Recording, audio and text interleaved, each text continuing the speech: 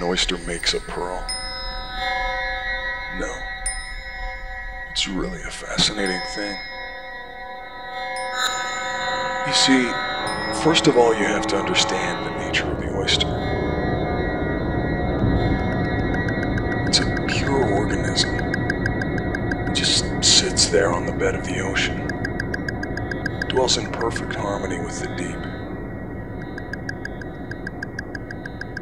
Now, the creation of the pearl begins when grit and sand slips into the oyster between the two halves of its shell. The oyster's natural reaction is to protect itself. It writhes and it grinds and it writhes some more, and somewhere down the line, all that agony creates a bright black pearl. And then you know what happens? Then people come and they prise open the shell and they suck out all the meat, watch it quivering on the end of the fork.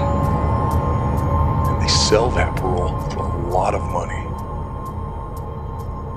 That's your life, Eric. The life of the great composer, Eric Vaudou.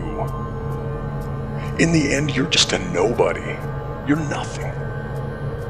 All this time deluding yourself that one day you would be somebody, that all this relentless poverty and monotony would ripen into some sort of fame and glory.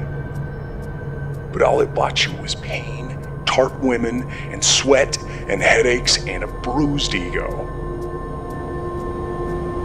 You see, this is how the world works. Something dies of thirst, and something else drinks water. This is how the world sings.